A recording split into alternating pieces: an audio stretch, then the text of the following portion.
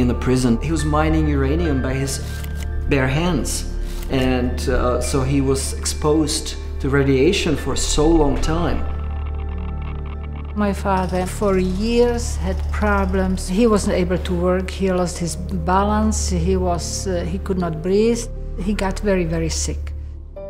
He loved us all, but let's face it, after 10 years of separation, he was a stranger to us. My little brother, instead of being warm and loving to him, he talked to him, yes sir, no sir, simply in terms like to strangers. And my father suffered with that.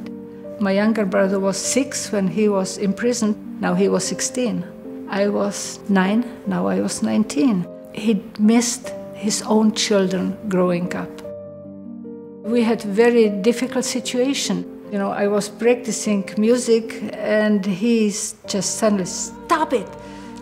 You know, I said, yeah, I will, just let me to finish this piece. No, stop it right now. To me, it was strange. I never heard him talking like that, but it was more than he could handle. I remember once he asked my brother Victor, put these things where they belong. And Victor told him, those are Alenka's things. I don't even know where she usually has them. And he turned around and hit Victor. He looked at my dad and then he ran out of the house. We never hit each other. And at that moment, Father realized what he did. He ran after Victor, but he could not find him. My father ran to the river and he said, I am such a curse to my family. I am going to end my life. We gathered in time to somehow talk him out of it. And we prayed. And at that time, when we left, he saw his son under the tree. And they got together. And my father asked for forgiveness. And from that moment, they became very close. They were really father and son. Unfortunately, it took 3 more years, and Victor was killed. He went to military service in 1962. 3 weeks prior to Easter, we heard the knock on the door, and there were 2 military officers. They gave Mom Victor's Bible and told her, we brought Victor with us, but he is in coffin. We just came to announce to you that he is dead. They told us the story about him falling down from somewhere and breaking his neck. But then we got a letter from his friend. He told us that it was a room for a number of soldiers. Victor told them, today I think we all should go to church. And oh, sure we will. So Victor said, I will go to officer and ask him if he would let us to go. The officer yelled at him that they could hear it in their room. And at night, they found Victor shot. We know that Victor was saved, and so he's with the Lord now, and that is great comfort to us.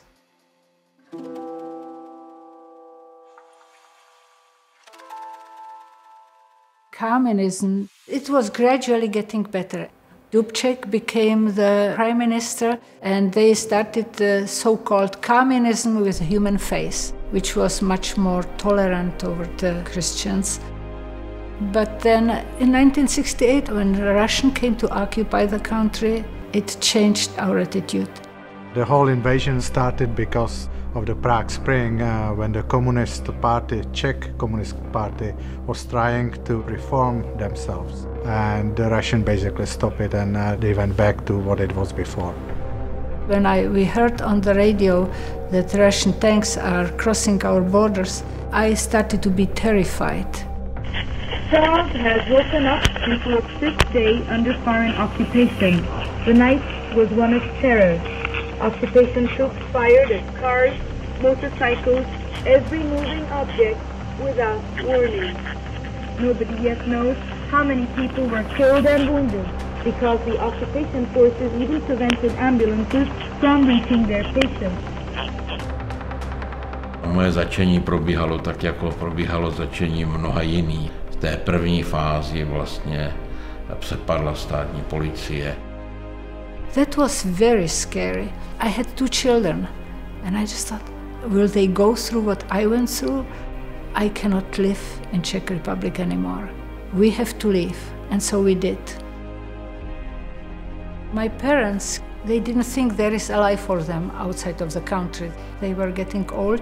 And my father, at that time, he was already over his severe depression. Since my brother's death, he had peace in heart. So he said, why should I leave? I have my little garden. He was happy there.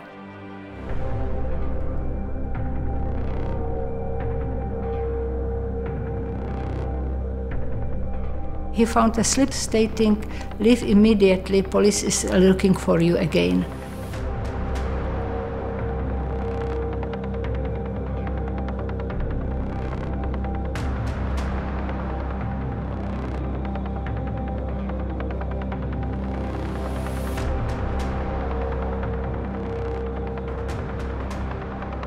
He just took his slippers, one white shirt and pyjama and left. Everything was left in our country.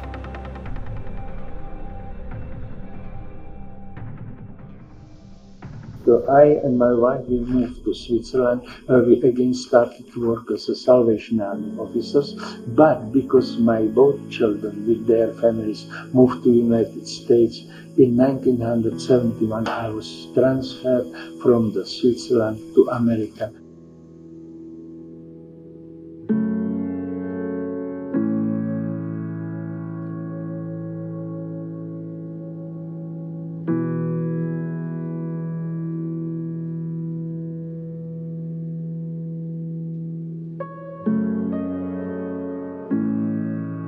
He lived till 94 years old. It was like a hit in the face of those who imprisoned him.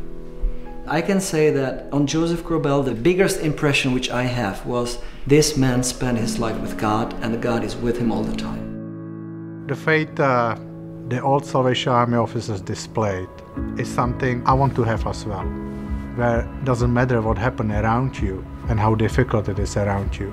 What matters is what's inside of you. Že vůbec nezáleží na tom, kde je, jaké jsou jeho ekonomické poměry, jaké jsou politické poměry v místě, kde žije, ale že je nejdůležitější vztah k Bohu, k Ježíši Kristu. A tak jako já jsem to poznal u svého otce, poznal jsem to u Josefa Korbela. I always think about that Bible verse in Isaiah 58:11. The Lord will guide you always. He will satisfy your needs in a sun-scorched land. And you will be like a well-watered garden and like a spring whose waters never fail. And that was so true about my father.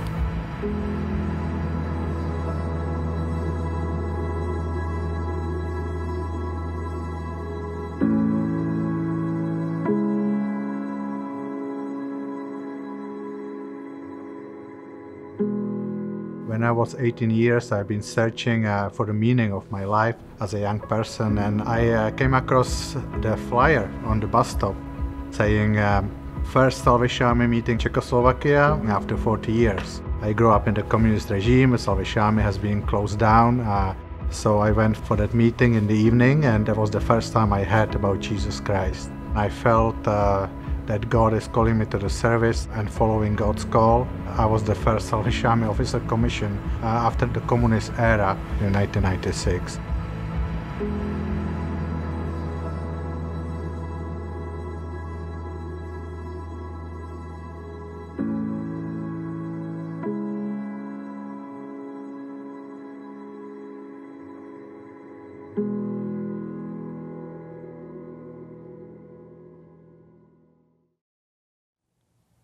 If you enjoyed this video, like it and share it. We are always posting content, so don't forget to subscribe. Thank you for helping us share change.